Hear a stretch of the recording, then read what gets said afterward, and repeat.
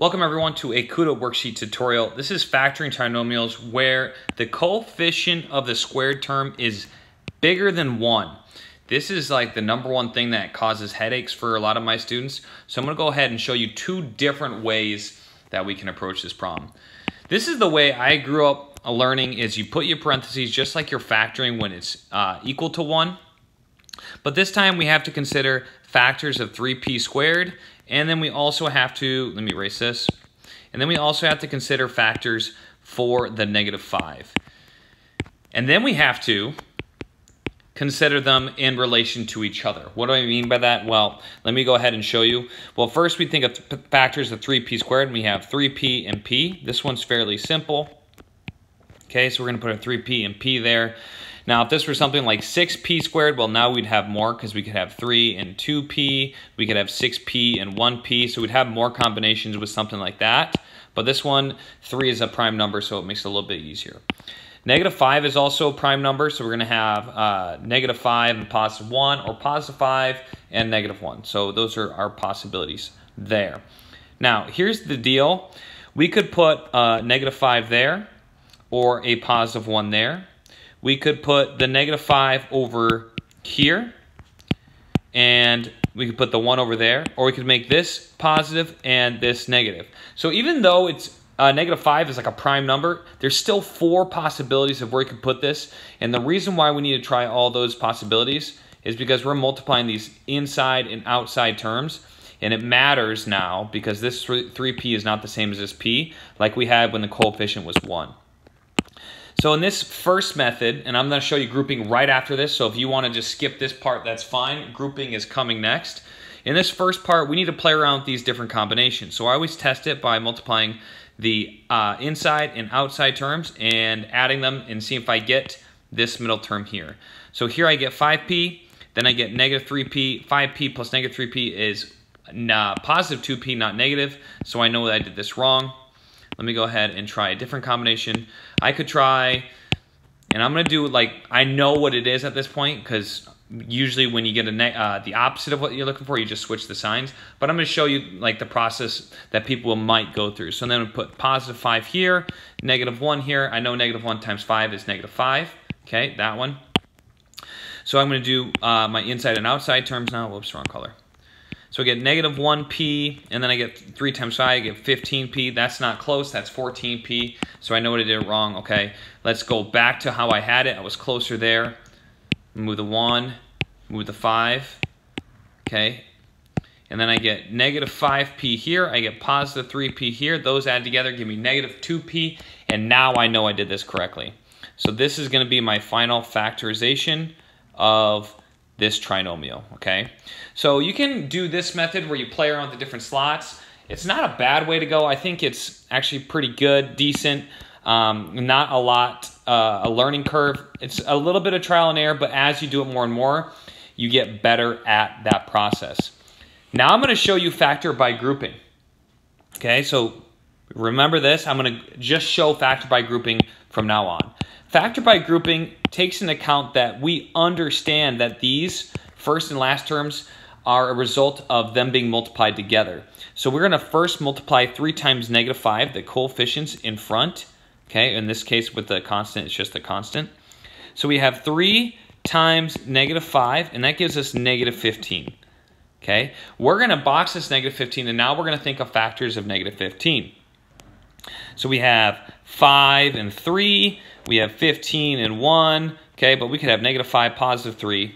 We could have, sorry, I forgot to include.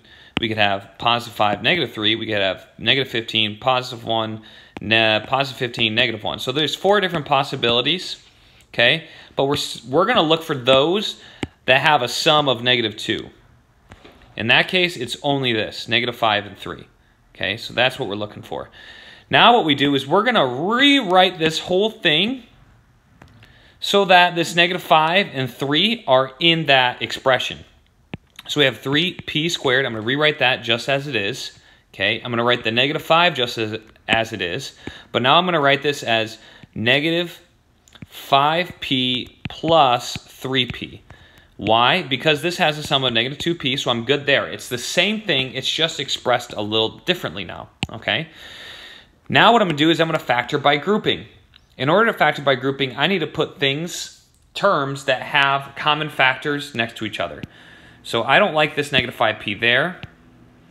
I want to move it over next to my 5 because they have a common factor, okay? Look here now. Notice how, as I rewrote this, we have a 3 here, a 3 here, a p there, a p there, okay? So we can factor out. We have a negative 5, negative 5. No p, but that's okay. So we're going to factor out these common factors that I highlighted there. Let me show you how that works. So I'm going to put 2 parentheses, okay?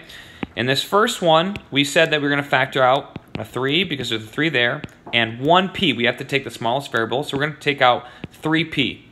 What's left inside? We have this p, and then plus 3p times what would give me 3p? We can do 3p divided by the greatest common factor would give me 1. So I have 3p times p plus 1 is the same thing as this, okay? I just factored it. Now we're moving on to this, okay? Notice how I'm going to take the greatest common factor from both these terms. So I have negative 5 and negative 5. So I can factor out a negative 5 from both. What's left inside? Well, I have negative 5 times what gives me negative 5p? That's p, okay? Negative 5 times what gives me negative 5p, and that is just p. That's why that is there. Then negative 5, my greatest common factor, times what gives me negative 5, and that's 1. So I write plus 1. Okay, this is the whole point. You should get this. Notice I have a p plus 1 here. I have a p plus 1 there. Now I can factor this out, okay, just as in the same way I can factor out. Imagine if this was 3x minus 5x, I could factor out an x out in front and leave 3 minus 5 inside, okay? Well, I'm going to factor out this p plus 1. What's left inside? Well, I have left inside, I need a parenthesis around this, 3p minus 5, the leftovers, okay?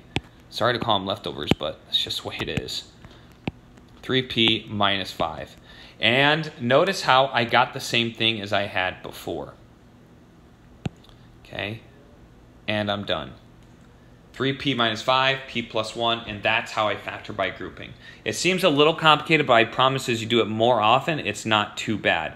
And actually, I used to be a believer in the other method, the first method I showed, and I think it's more simple, so if you're learning it, I think it's more simple. But if you want probably a more efficient way to go, then factor by grouping is probably the most efficient way. So again, we're going to start by multiplying the constant by the leading coefficient.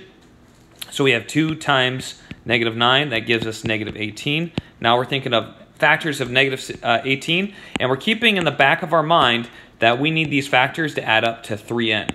So clearly we're not going to choose negative 18 and positive 1. That's too big. Okay, so that's too big. We can think of 6 and 3 maybe, or 9 and 2. 9 and 2, no. Okay, so 9 and 2, even the difference is 7, no good. Okay, is it negative 6 and positive 3, or is it positive 6 and negative 3? Well, I hope you see that it's positive 6 and negative 3, because that gives us a positive 3n. So now what we're going to do is we're going to rewrite this 2n squared plus 6n minus 3n. Okay, that gives us positive 3n minus 9. Okay, so now we have this into 2 groups. Okay, remember, we want to group it into areas where they have common factors. So here they have a common factor of 3, that's good. Here they have a common factor of 2, that's good. Notice how the 2 would not have anything in common with the 3n, so that's why we're definitely going to pair these 2 and these 2 together, okay? Now, what is our GCF here and here? I already said it was 2, but we also have the n. We're going to take the lowest value of n, because we can't factor an n squared if there's only an n there. So we're going to factor out 2n, and we're going to be left with n plus, what is that, 3? 2n times 3 is 6n, good. Then we're going to factor out a negative 3, that's present in both of those, no n though, minus 3. Negative 3 times what gives me negative 3n, that's n. Negative 3 times what gives me negative 9, and that's positive 3. Negative 3 times positive 3 gives me negative 9. Notice now how we have the n plus 3 and the n plus 3. So we are going to factor out the n plus 3, keeping it together. And then what's left? What did we not include in that GCF? We didn't include the 2n nor the negative 3. So we need to leave those guys by themselves in a separate set of parentheses, and there's our answer. Okay, let's go ahead and do a couple more of these. Okay, let's go ahead and jump to number 4. Here we have 5n and 12, or sorry, 5 and 12, so we need to multiply 12 times 5. And we see a positive 19, so it's all positives. That's good. Oops, sorry, that's 60. So we're going to be working with 60. Now, what factors of 60 have a sum of 19?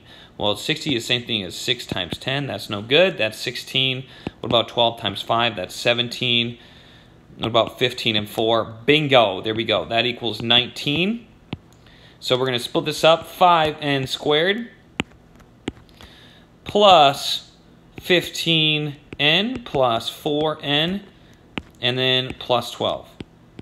Now imagine if I had accidentally, well, not accidentally, but I had written this. Okay, notice how I can't factor out anything from the coefficients there. So I wouldn't want to pair those two together. That's why I want the 15 near the 5, because they have a common coefficient.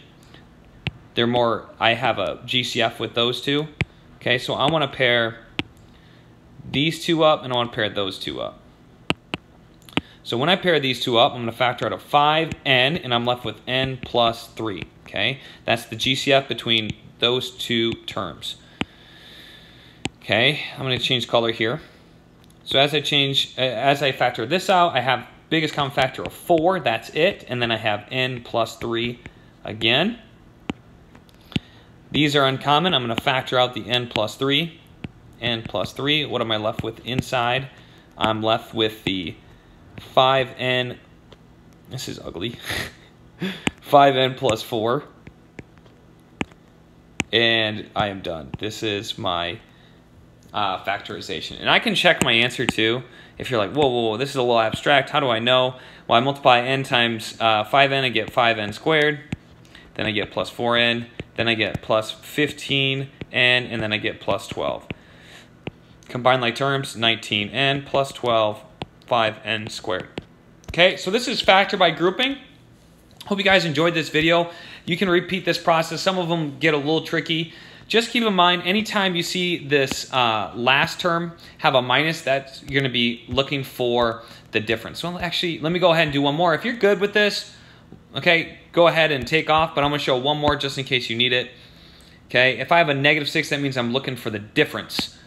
Okay, this last term negative means I'm looking for the difference of the terms. What do I mean? Well, first I'm going to multiply 15 times 6. 15 times 90. So I get 90, negative 90 actually. Okay, so now I'm going to be looking for the difference of terms, giving me negative 27. That's what I mean by that. Okay, so which has a difference of 27? I'm guessing 30 and 3. Okay, the reason why I knew that is I knew it had to be a big number. It had to be a number bigger than 27 as a factor of 90, because I was looking for the difference. If you have this last term positive, like we had in the previous example, we know we're going to be adding the two numbers together to have the sum of 19. This one, we look for the difference. 6 minus 3 gave us 3n because the last term was negative. Here we had the last term negative, so we were looking for the difference. Same thing here. So this one, you're going to be looking for the sum. Sum of two numbers, that gives you 53. So you're looking for numbers that are smaller than 53. Here we had difference, so we're looking for a factor that's bigger than 27, and that's 30. It has to be negative, so we want the bigger number to be negative, and there we go.